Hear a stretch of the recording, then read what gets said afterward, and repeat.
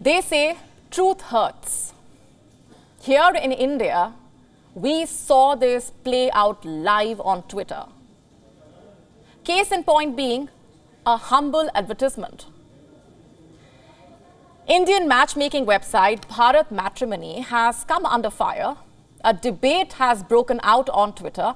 Hashtag boycott Bharat Matrimony is trending. It has been accused of hurting religious sentiments, all because of an ad. Let me break it down for you. The video features a woman.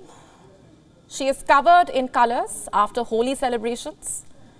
She is seen washing her face, only to reveal a face smeared with bruises. What was the motive of this ad? To highlight harassment faced by women on Holi. But the message was grossly misunderstood. Why is that? Isn't harassing women on Holi a reality? And why just Holi? Women in India will tell you stories of harassment that they face on a daily basis, Holi or not, in their own homes and outside.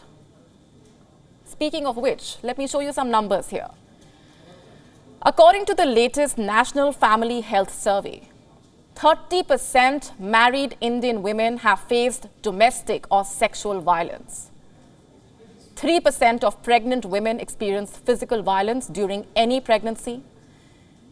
The number of domestic violence cases in India almost doubled between 2001 and 2018, almost doubled. And these are just the cases that have been reported, by the way. Very important to remember. More than 77% of women stay mum about violence. More than 77%.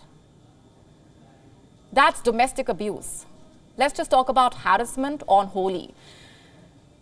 Recently, a 65-year-old woman was beaten to death in Jharkhand, in India. Why is that? Because she stopped a group of 6 from applying color to her son. So how exactly was the ad wrong in raising awareness about this issue? And why are people so triggered? Why so much sensitivity around a prevalent problem? Let's have a look at some comments. I'm quoting, "It's disappointing to see that you are equating our festivals with harassment." That's what one of the users said. I'm quoting from another reaction. "You guys are absolutely disgusting. How dare you link a social message with the Hindu festival of Holi?" Also, since we are clarifying, the purpose of this story is to not issue a defense on behalf of Bharat Matrimony. It is about exposing the denial that people seem to be living in. Such denial of reality that they are ready to smear creativity or expression with religious colors to hide the real truth. The truth about harassment that women face on a daily basis. It seems to me that netizens react in extremes if they see anything other than a sanitized image of India's reality. And which explains why food and grocery deliverer Swiggy was also trolled this week. Again, over an ad. A billboard advertisement. Let's just look at what it was all about. The billboard had a checklist relating to eggs. It checked off omelette and sunny side up, but put a cross against throwing eggs on someone's head, something which is often observed on Holi. As soon as the billboards were up, tweets with hashtag Hindu-phobic Swiggy started flooding the internet. Users urged others to boycott Swiggy. All this for what?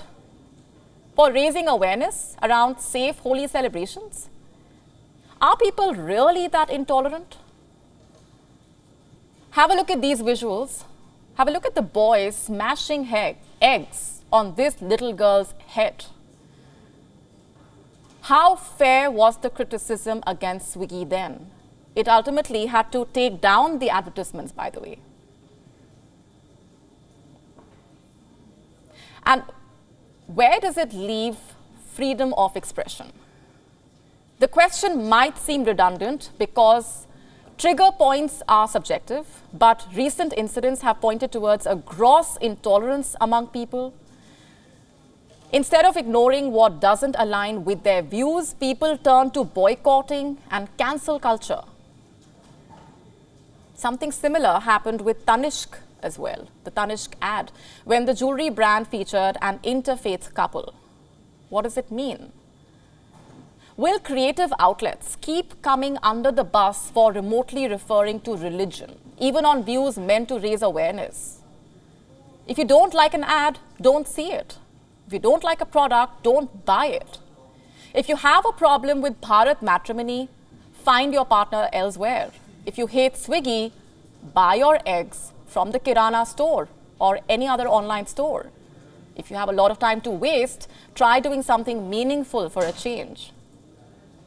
To stop making an issue of just about everything. WION now available in your country. Download the app now. Get all the updates on the move.